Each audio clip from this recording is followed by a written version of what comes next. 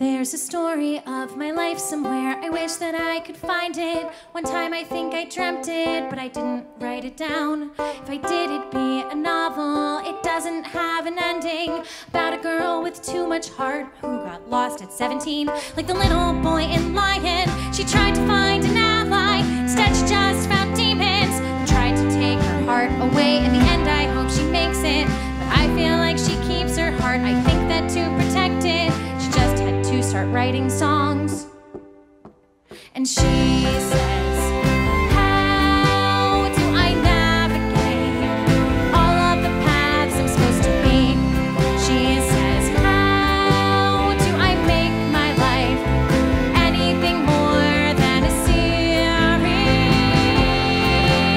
of 2-week love stories? It's a series of 2-week love stories.